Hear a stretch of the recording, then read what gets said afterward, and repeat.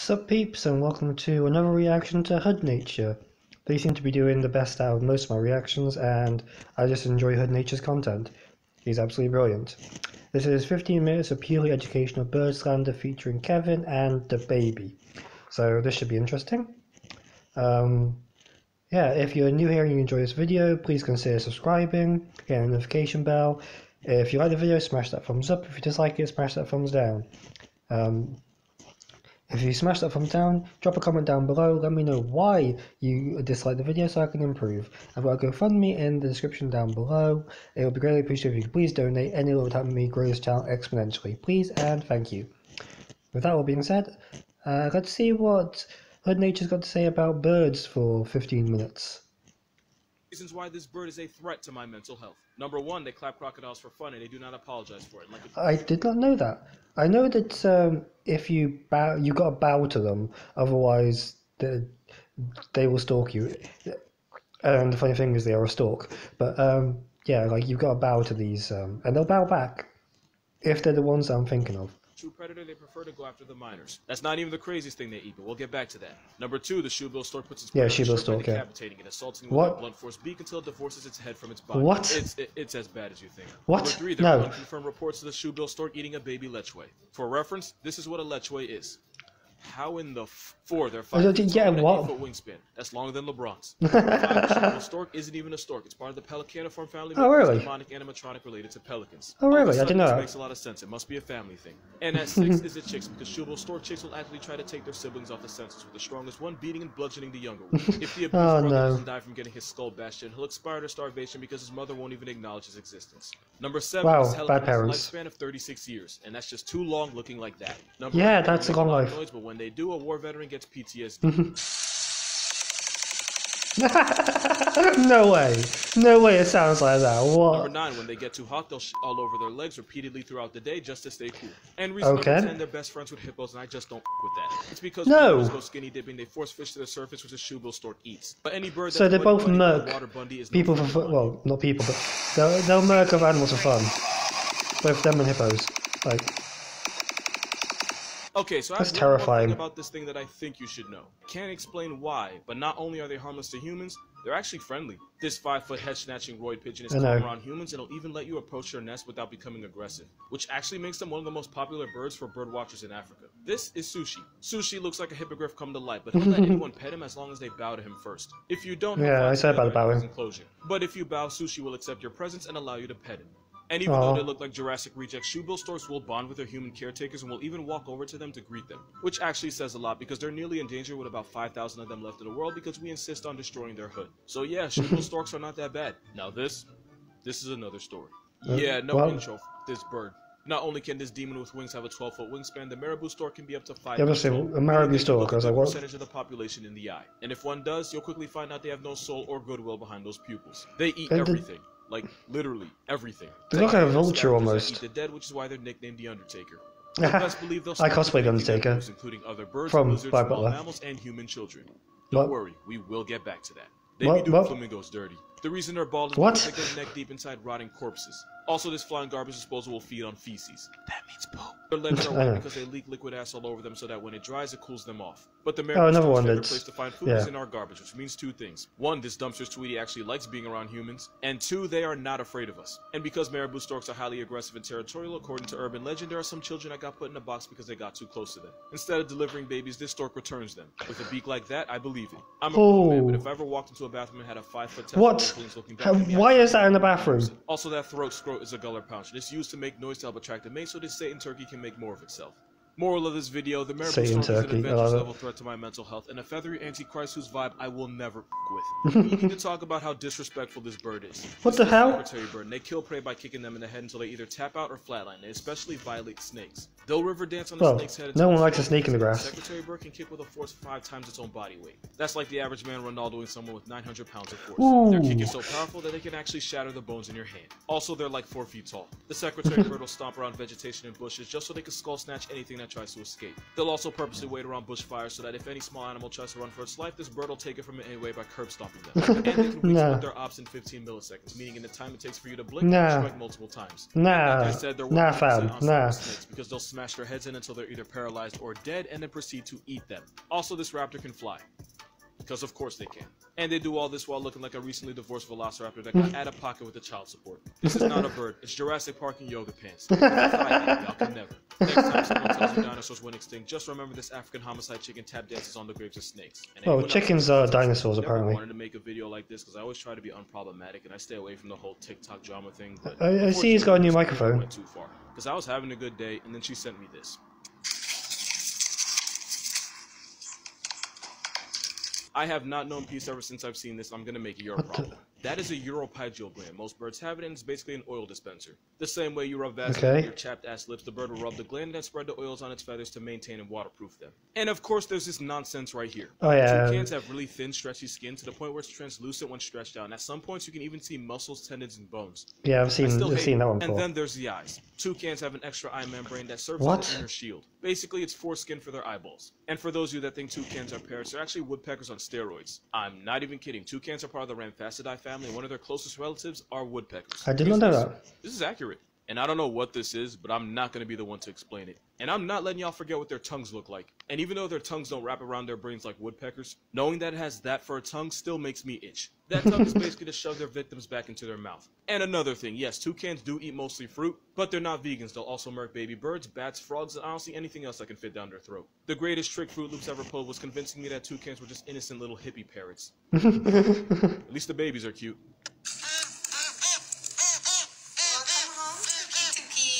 I was hoping somebody would ask. So yeah, woodpecker tongues wrap around their skulls and go out their mouth like a up fruit roll-up. Yeah, like what? I didn't even know that. Well, woody woodpecker, like, know what? Ants and larvae, and they use that bill to drill through the wood and that long elastigirl tongue to snatch them up. It's like chameleons, but with more feathers. Woodpeckers have been around for 25 million years, but since chameleons have been doing this for 60, it's clear who stole from who. And since the green woodpecker has one of the longest tongues for any bird, 10 centimeters for a 30-centimeter body, they have to wrap it around to the back of their head when they're not using it. Now, this part isn't 100% confirmed, but a lot of scientists believe the tongue also cushions the brain to absorb the shock of them high-fiving trees with their head for a living. Interesting. Aren't you glad you follow me? Yes, I am. Problem that not enough people are talking about. Ratites are a group of birds that in the game of life chose fight instead of flight. This group includes the biggest birds in the world like ostriches, emus, this blue bastard, and the kiwi. Yeah, I don't really know why you Wait, but the most kiwi, people what? don't realize that there's a fifth member, and that's this South American ostrich, also known as the rhea. They're usually 4 feet tall, but the biggest ones can be nearly 6 feet. Rheas can run you down at 35 miles per hour and split your chest open with one claw. Well, welcome across one of them. Nasty habit of going for the eyes. And thanks to the generational trauma of foxes and coyotes, they are incredibly racist to dogs. In rhea society, it's actually the dad that stays and raises the chicks while the mother goes and gives it up to as many dudes as possible. Mans gets no child support because he is the child support. You remember that time ostrich took an L to an army of emus? Of course you do, because we'll never let Australia forget it. Well, rheas are officially the emus of England since there's about 1,000 of them. Also, 7 rheas escaped the farm in Germany and multiplied to 600. If Europe ever goes to war against this Latin roid turkey, I called it. Rheas can jump 6 feet in the air and they have claws that can disembowel a human, which is why it's Jurassic Park every time one escapes. Which is often. To be fair, they're not as dangerous as ostriches or cassowaries, and rheas would rather run away from their problems. It'd be like that. But the rhea can have a nasty temper, especially during breeding season. But hey, don't take my word for it, just ask Kevin. Kevin, hey, you want to say anything to Mamadou's TikTok? Sir? Oh. No. Hey, do you want to say anything to Mamadou's TikTok? Whoa, is that the baby? Aliens, we just call them owls. Here's 10 reasons why. Okay, yeah, they look like alien owls. Number 1, their ears are see-through, and you can literally look at an owl's eyeball from its ear opening. I'd call them the windows to the soul, but you're gonna find out owls don't have one. Number 2, and let's just get this out of the way, this is what owls are hiding under those feathers. Sometimes I think science is too much about what we can know and not enough about what we should know. Agreed. Number 3, you probably know that owls can imitate the Exorcist by turning their heads 270 degrees, but they only do it because technically owls don't have eyeballs. No, like dead ass. They have tubes that don't. That's all I've got to say on that one. Possess just to look behind them. Number 4, some owls are evil. Owl will catch prey and decapitate them by the time they get. Why do you think the elites pray to the owl god? If you ever see a squirrel or rabbit that's literally lost its Speaking of which, Bohemian Grove is going on right now, isn't it? Where they're sacrificing people to the owl god. Number 5, owls are birds from the Strigiform order, and there's about 250 flavors of these flying psychopaths, and you can find them almost everywhere. You got the Eurasian eagle owl, snowy owl, the African Varroa owl, and the Australian masked owl. But by far the meanest one of all is a great horned owl. If you know, you know. Number 6, owls have feathers that can absorb noise, and since God gave them night vision, they can snatch souls and lighten the senses without ever making a single sound. But number 7, when they do decide to speak up, they put someone in therapy.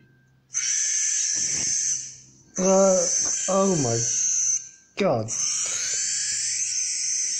Number 8.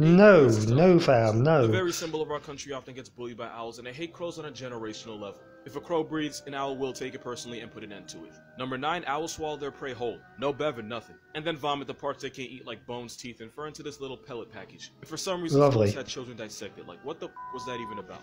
And to end on a wholesome note, baby owls sleep on their stomachs because these feathery Jimmy Neutrons have heads that are just too heavy. Sleeping baby owls and then thank me for the free serotonin. Yeah, what? This is Photoshop. That's a harpy eagle, and yes, you should be afraid of it. And there's 2 reasons why this is an Avengers-level threat to the jungle. Number 1, they have massive claws, and scientists have compared the talent strength of the harpy eagle to the jaws of a Rottweiler. And since the harpy eagle has claws bigger than that of a grizzly bear, they could barbershop grip a human head. And reason number 2, nature did something incredibly out of pocket with them. Because unlike most other eagles, harpy eagles have relatively short wings for their size, meaning they could bob and weave through the branches of the jungle. Which also means this is the only eagle where hiding in the trees means nothing. You would still get worked, murked, and put on a shirt. Because of this, harpy eagles will make a victim out of monkeys, sloths, opossums, iguanas, and they'll even friendly fire other birds like macaws. This flying paralysis demon is found from Mexico through Central America all the way down South America to Argentina. But don't worry, its shadow clone is a crowned eagle and can be found terrorizing Southern Africa. I forgot to mention they can carry animals heavier than they are. Just know that if you ever hear this sound, your time has come.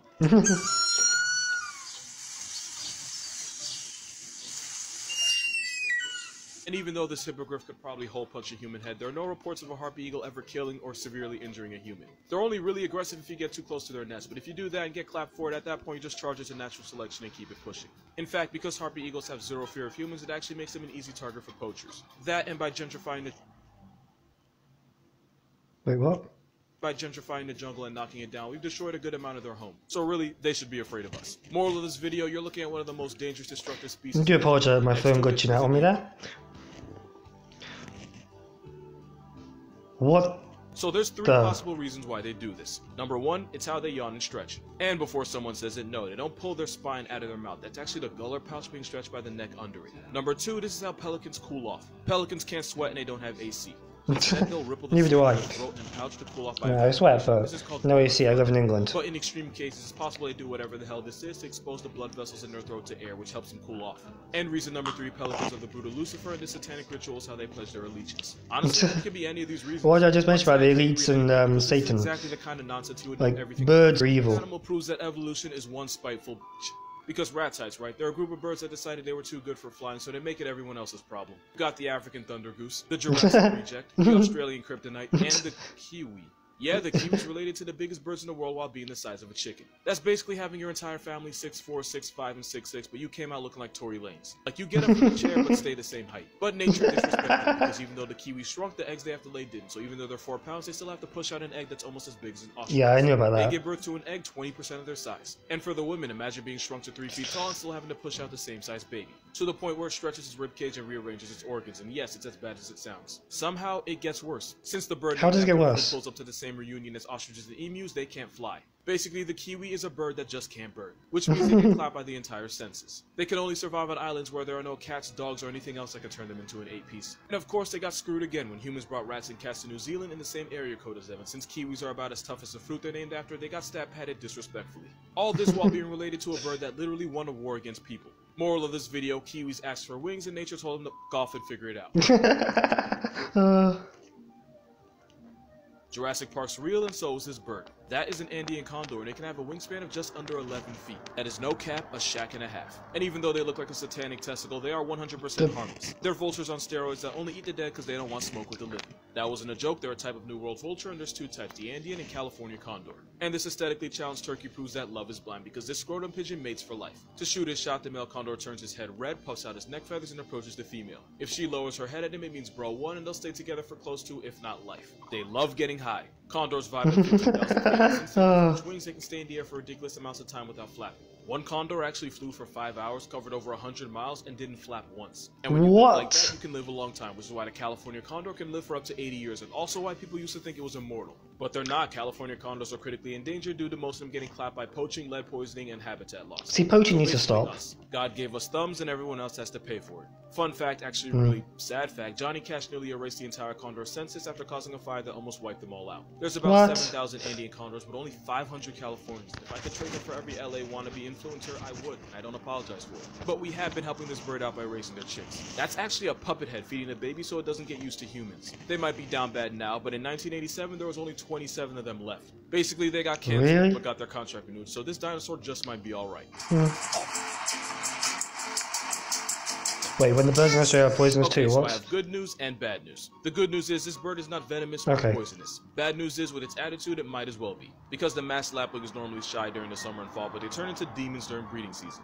That's because the lapwing will nest anywhere, and anybody that walks near it will get vibe checked. That spur looks like a guaranteed hospital bill, but it isn't for two reasons. One, Australia has free healthcare unlike some places. And two, those spurs are used for intimidation more than anything. Lapwings try to scare off intruders by flying directly at them, but they don't use those spurs in a fade, and they definitely don't inject venom with them. But if they did, I wouldn't be surprised because Australia. Yep. This mustard tweety is not innocent because they nest anywhere and everywhere. People often walk near the nest without realizing it, and that's when this bird chooses violence and swoops. And they believe in equality because they'll attack cats, dogs, and even jump ravens. They're less likely to attack humans, but attempts have been made. Sometimes they'll nest at airports and they'll refuse to. That's a phrase that doesn't need to be made. Which can result in the plane getting a free paint job. But everything they do for their family, and they'll even fake a broken wing to distract you from their chicks. You can't be mad at that. What is a fact or statistic that seems fake but is real? So like falcons, right? Out of all the raptors like eagles, hawks, and owls, falcon claws are actually smaller and weaker than the others. So instead of grabbing their prey with their talons and murking them that way, falcons like the peregrine will start high up in the air and drop down. I swear this is going to make sense soon enough. So they turn themselves into missiles that can max out at 240 miles per hour. That's almost 9 Usain Bolts. This falcon deratio will target its victim, but because its claws are weaker than the other raptors, instead they'll ball up their feet, basically making a fist and hitting their prey so hard it folds their spine. So yeah, falcon punch is a real ass thing, and it's devastating. Oh no. Whoa. That's insane. Oh, that last one was insane. But yeah, I'm running out of space, as you can tell by my camera lagging. So yeah. Also, one last thing. Birds are drones. That's all I'm going to say. Anyways, if you enjoyed this video, please consider subscribing, smashing that thumbs up button if you like it, smash the thumbs down if you disliked it, but drop a comment down below and let me know why you disliked it. Let me improve, tell me, give me constructive criticism. I've got a GoFundMe in the description down below. It'd be greatly appreciated if you could please donate, and it would help me grow this channel exponentially. With that being said, peace out and namaste peeps.